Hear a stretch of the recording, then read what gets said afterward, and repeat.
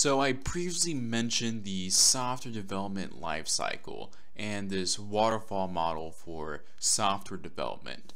And I talked about this requirement analysis and how important to have well-defined, fulfilled requirements when you're designing your system, because otherwise it really messes up your end system over here when you deliver it to your customer. So I'm going to introduce a new model that kind of focuses on that requirement analysis. So we're still talking about the software development lifecycle. So we're just going to abbreviate that as software dev lifecycle. Except now we're going to talk about not the waterfall model, but the incremental development model. So we're just going to abbreviate that dev model. Now, there's going to be some things that are similar with the waterfall model, except for the big thing with this is that it's going to split up your requirements into increments.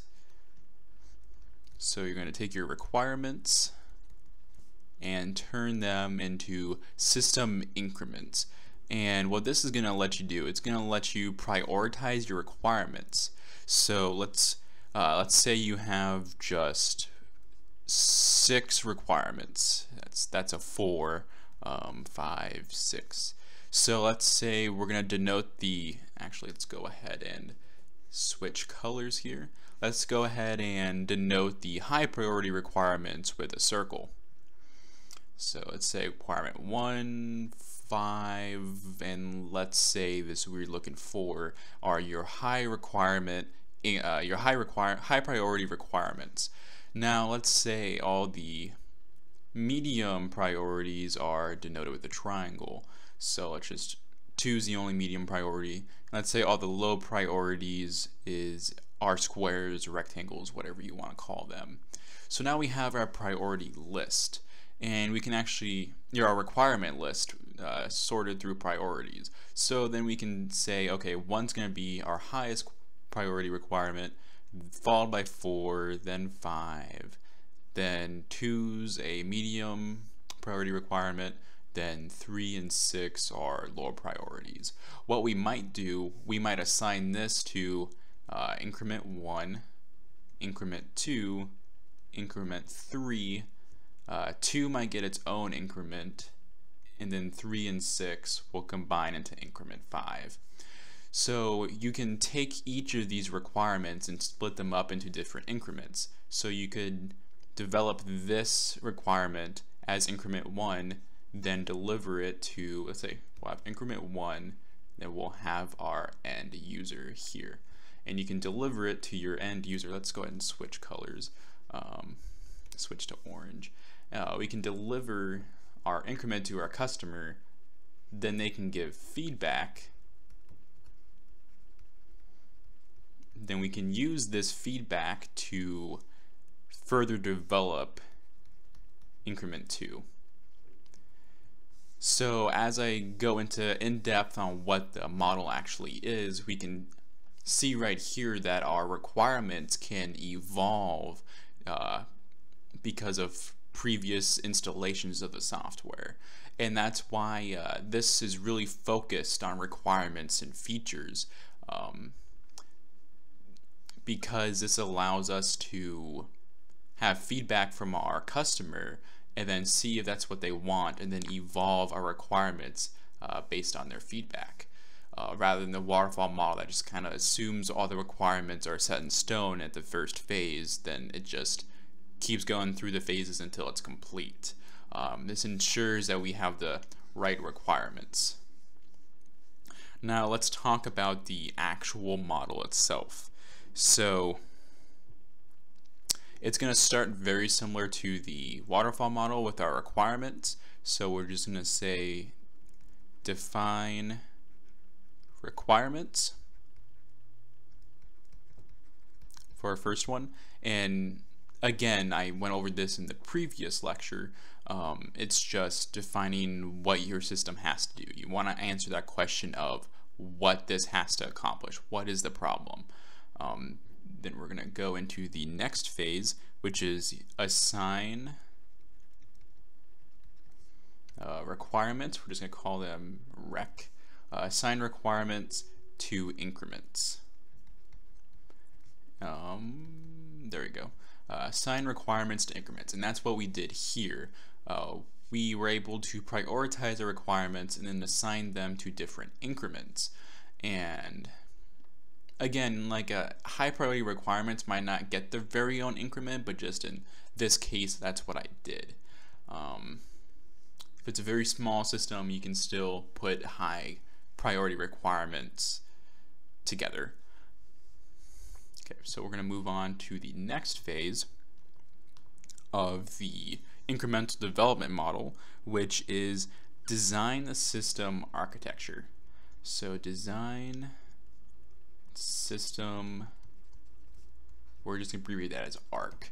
So what that does, it's pretty much very similar to that design and design implementation phase in the waterfall model. We're just designing how we're gonna do our increments, fulfill our requirements, etc.